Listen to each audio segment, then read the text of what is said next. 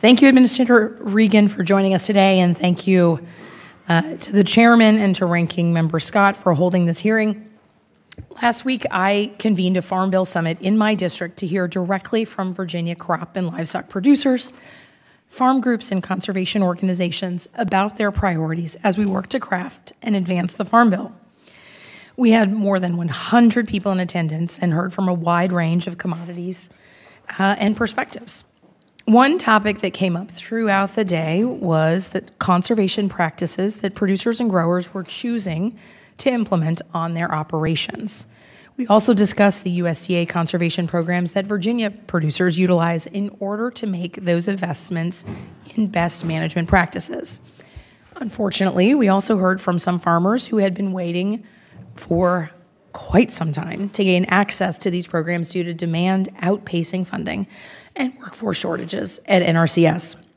I am proud that we have significantly increased funding for these oversubscribed voluntary conservation programs so that more producers like those that I represent can access them without the long wait times. We also need to look at how to strengthen the NRCS workforce and ensure boots are on the ground to implement these programs. And I will get off my soapbox on that. Because we know that these programs are good for farmers' bottom lines, but they're also beneficial to water quality, which brings me to your visit here today. They're beneficial to water quality in their surrounding communities and watersheds, and much of Virginia is in the Chesapeake Bay watershed. And I am proud of the steps that we are taking as a region and as a Commonwealth to improve the health of the Chesapeake Bay. But there certainly is more work to be done. Can you share some of your insights on how investments in conservation through the Farm Bill, investments in conservation practices in the agriculture sector have and can continue to improve water quality in vulnerable bays, rivers, estuaries, such as the Chesapeake Bay, and certainly these waterways are such drivers of Virginia's economy? Sir. Well, thank you for that question, and I'll say, over the past 40 years, EPA has invested more than $1.5 billion through the Chesapeake Bay program, and thanks to the bipartisan infrastructure law recently, we're deploying an extra $238 million specifically to the Chesapeake Bay. It's because of the strong partnership with agricultural organizations in the watershed that we've really made a lot of progress and appreciate constructive engagement with farmers and agricultural organizations across the Bay states, but especially in Virginia. I'll give you an example. Just a few months ago, the Chesapeake Bay program awarded $500,000 in bill funds, leveraging more than $1 million total to support Virginia dairy farmers.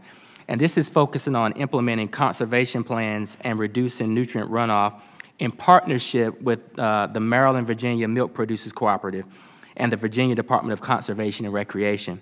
So that's just one example of conservation and partnership, not just with ag organizations and the state, but with EPA. And USDA and EPA, we've established a new federal task force on crediting Chesapeake Bay conservation investments.